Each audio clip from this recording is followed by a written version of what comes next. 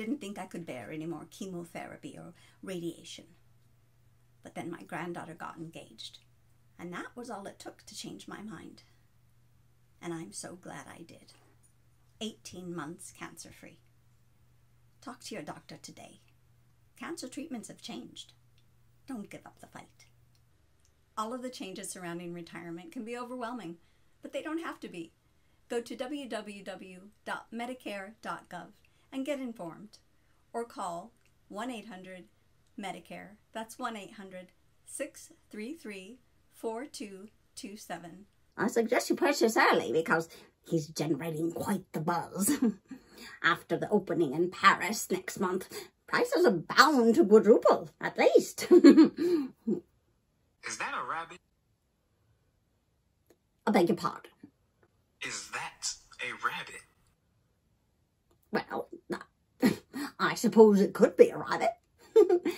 That's the beauty of modern art. It's open to interpretation. And measuring your worth in weekends. Well, this is theater. And you don't get to come in here and pretend that you can write, direct, and act in your own propaganda piece without going through me first. You are no actor. You're a celebrity. Let's be clear on that. Is that man okay? Got the wind knocked out of him. Is that blood? Cut his head. Okay. I'm getting older, but I'm not dead yet. And I depend on my daily walks for my physical health, my mental well-being, and my social life. So when my arthritis was getting in the way, I spoke to my doctor about it. Do you know what she said? Good old acetaminophen.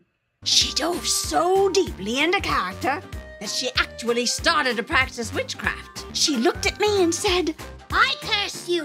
I'm afraid we are going to be next. Hello, darling. My name is Teresa Suárez Grosso.